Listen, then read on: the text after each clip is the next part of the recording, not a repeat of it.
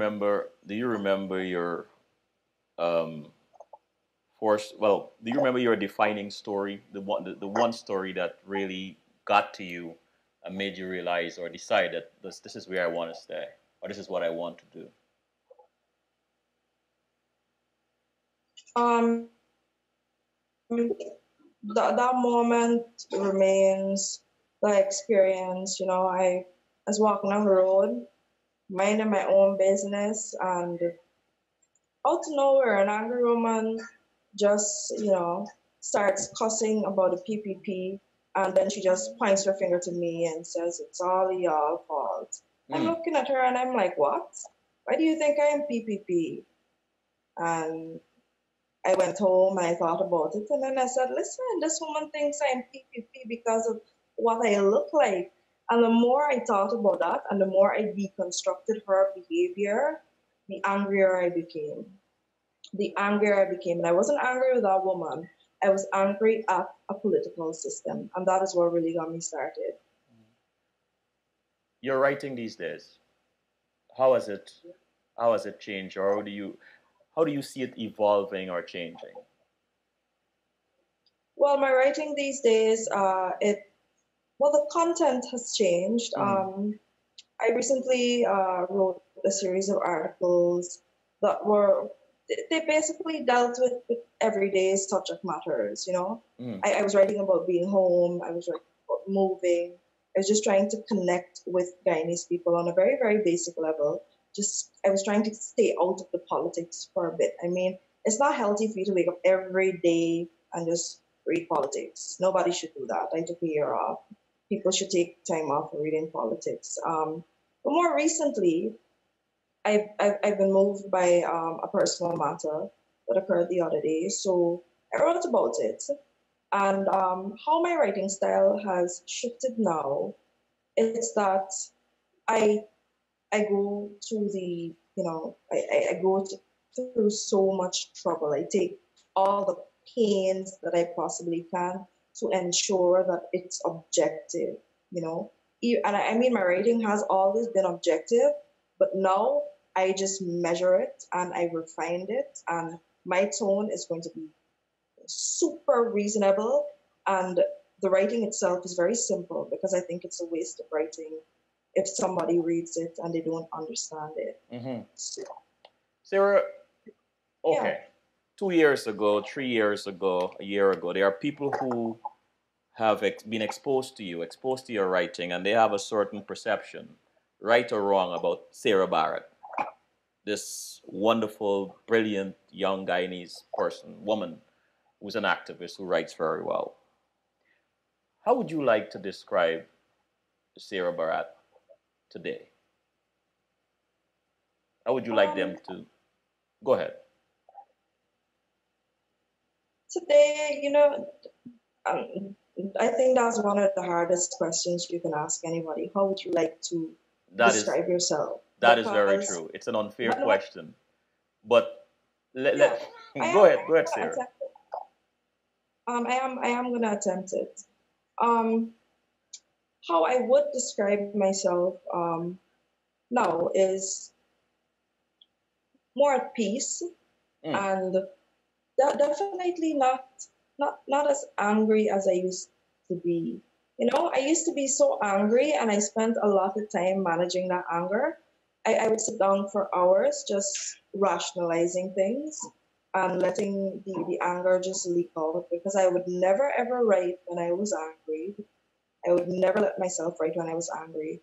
So I invested a lot of time into anger management, but now here I am, and I'm a calmer person, and I'm so much more. I'm at peace now. I don't even have to wake up at 4 o'clock in the morning and look at the sunrise anymore to be at peace. I can just roll out of my bed at 9 o'clock in the morning, and whoops, there it is, peace. Sarah, for that curious or those curious young minds listening to this program, listening to you, and wondering how did she do that? How did she change her temperature? How did she become calm and accepting of well, let me not put words into your mouth, but how did she become so calm and not so angry anymore? And how did she manage to shift? into this, you know, calmer person that we are seeing today? What would you say? That's very, very, very difficult to do, Selwyn, and it takes a long time. But this is what I did. I confronted the truth. It was a truth that I knew all along, but I was unwilling to confront it because I was afraid that if I confronted that truth, it would mean that I wouldn't be able to solve it in my lifetime and that I would have to die without solving the problem. And I was unwilling to believe that, it was such a big problem that would take several lifetimes to fix. And then I realized that it took several centuries to make the problem this big. So it's okay if it takes a couple of lifetimes to get it just right. So the answer is confronting the truth, accepting that truth. I Once want you to. accept that truth Uh-huh. and you accept what you're up against, you're good. I want to shift to business matters. What is your occupation these days, and how did you get involved in what you do?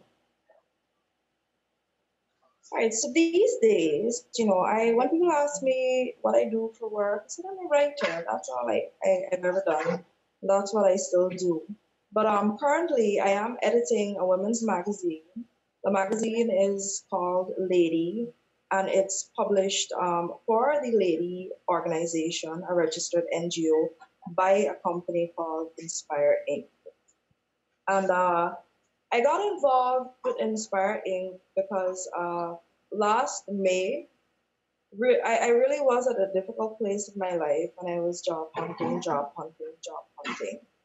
And then along comes the person who owns Inspire and they say, hey, I've seen some of your writings and so on. That's how we connected. And then I sent a resume and they said, well, listen, we've got this publication and perhaps it's something you may like to join. Yeah, so I mean, What that's it. So, what is it about this magazine that really appeals to you? what is it about this magazine that Really appeals to you? I'm not getting the last part clearly? What is it about the magazine that really appeals to you? Oh, I hope my boss is not listening to this. So the first time I saw the magazine, I loved the quality of it. I mean, the physical publication, it's excellent quality. However, when I went through the content, I was a bit sad. I'm a very opinionated female Selwyn. So I Hmm. had my own opinions about the content of the magazine. And I thought, well, listen, I would love a chance to build this brand and to make it do something spectacular. And that is how I approach anything. So my need to build is what's, basically got me landed as the editor of the publication. And I haven't regretted it one day.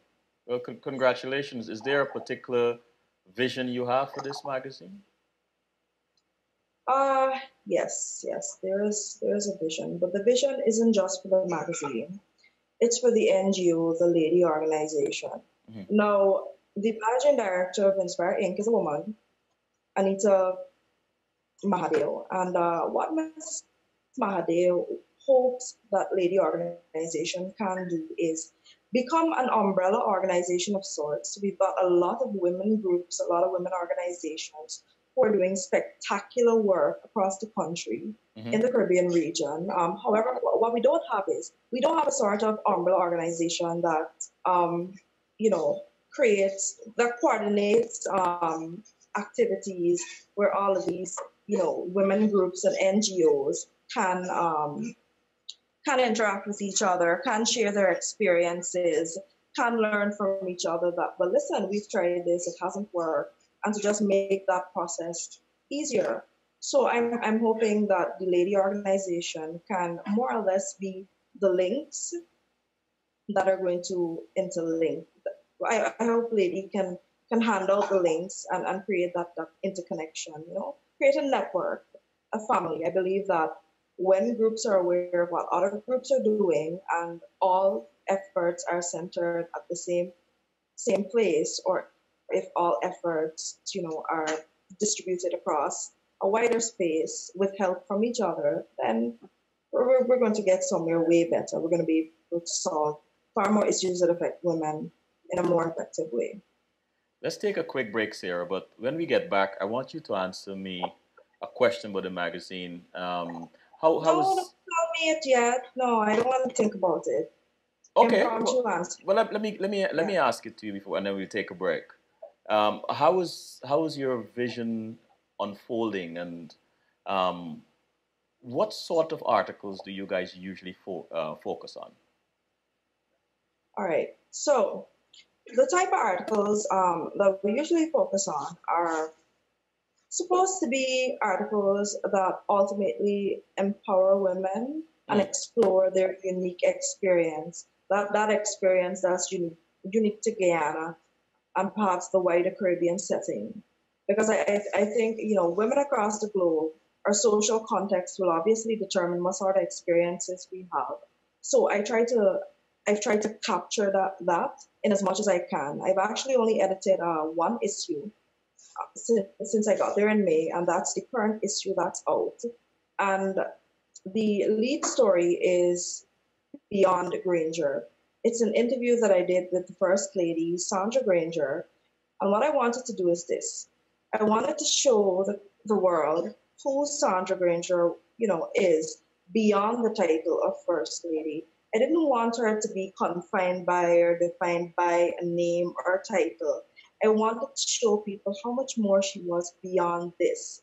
And that is my vision for the magazine.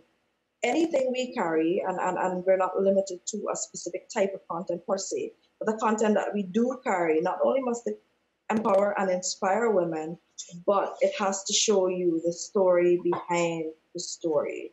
and So we're and not giving you shallow looks. I mean, just I'm gonna break my own rule here. One last quick question on that particular topic.